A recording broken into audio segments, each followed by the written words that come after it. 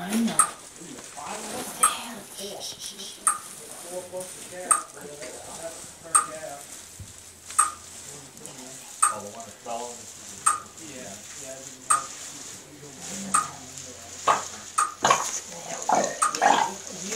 Oh, that's what we're looking for. You see the slime coming out of her? Yeah. Okay, that's a good. That's a very good awesome. thing.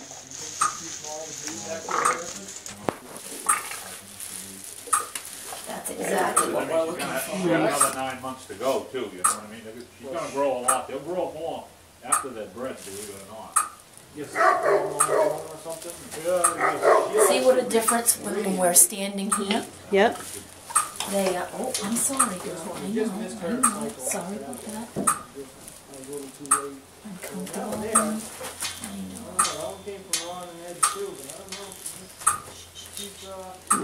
I wondered if they just basically stand still when you start the process. They pretty much do.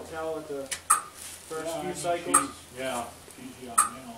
Kind of young, so it's hard to. She's trying to push me out, which obviously that's what you would try to do. Right, right. But I'm definitely, I'm not hurting her. Right. I'm sure it's a little uncomfortable, but right. No worse than a bull.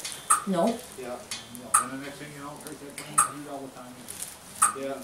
This one here. What I'm trying to do is just I'm trying to guide it through her cervix. I have her cervix in my hand, and what I do is what I have right now. Okay. 18 days There from we the go. last We're one making was it Monday. now. I was like, I bet Thursday. I walked downstairs this morning, you know, still wide. I was like, I look out and he's on top of her. I was like, yep. So I guess that one timed out, I guess. I know, it's uncomfortable, but I gotta go a little further, babe. Yeah, until January. You're a good girl. Okay.